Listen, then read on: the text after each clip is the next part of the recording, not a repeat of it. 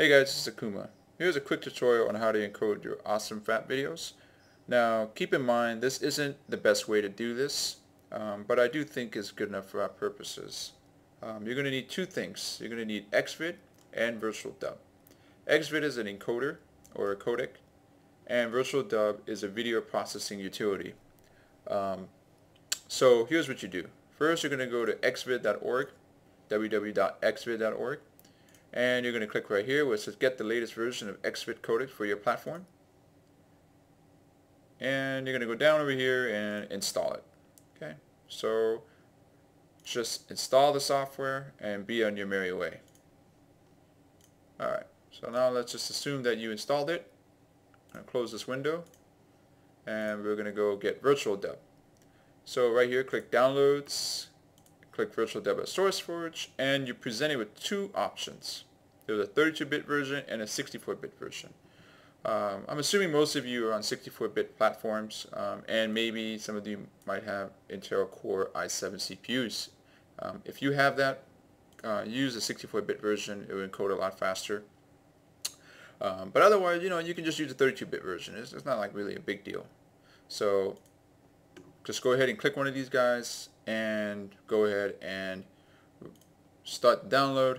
And here's something that's going to happen. You're not going to get a traditional installation type prompt. You're not going to get like a nice graphical UI that to install the software. Instead, what you're going to get is just a bunch of random files. So what you want to do is you want to, depending on what program you have installed, I have WinRAR installed. You might have a different program like Windows Extract or something, and just go ahead and extract it somewhere. Okay, I already have it in there, but I'm going to extract it to C/vir. Alright, so now I have the virtualdub software installed, or in my system, and I have the codec installed. I'm going to run this file right here, and I'm going to be presented with this screen. Now, the first thing you want to do is just open the video file. So let's go to our FAPS folder, and here's all the files, okay? And this is traditionally what it's going to look like. It's going to look like a bunch of files that are segmented in 4 GB blocks.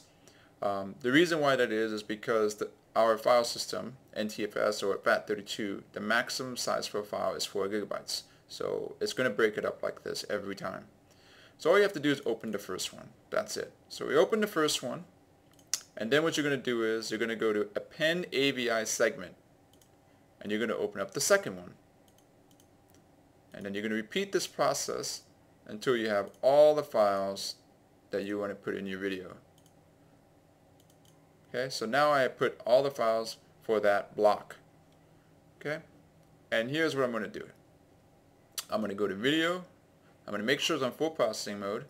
I'm going to go to compression. I'm going to go to xvid codec. I'm going to hit configure. And in this drop down, I'm going to hit MPEG ASP at level 5. I'm going to hit that. And the first thing we're going to do is we're going to do 2 passes. But the first thing you're going to select is first pass. That's it. Okay, so don't forget. Hit the first pass and then hit OK. OK. Now, hit File. Go down to where it says Q batch operation, and then hit save as AVI. Okay, now I'm going to pick a name.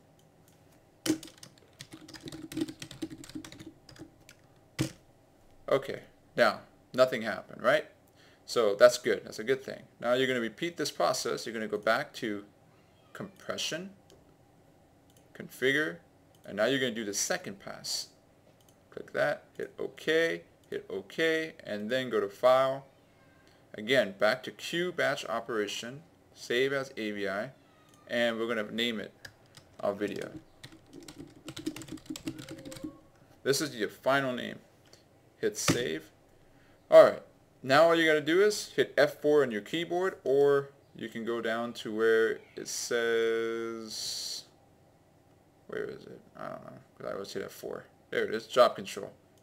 Go to job control, and you can actually see I have some stuff in here. And you're going to have this right here. You're going to be presented with your job control, and basically you just hit start. And that's it. Now your files are being encoded. Actually, where's that other? and here's your current 2%. This is going to take eternity, so just go ahead and get some food and you're all set. And when it's done, you'll have a file called our cool video, and you can upload that to YouTube or whatever. But the whole point of this is that it's 2 passes. So it's going to encode the video once, and then it's going to encode it again. The reason why we do this is because the quality will be better and it will be a lot smoother. Alright guys, I hope this worked out for you. See you later.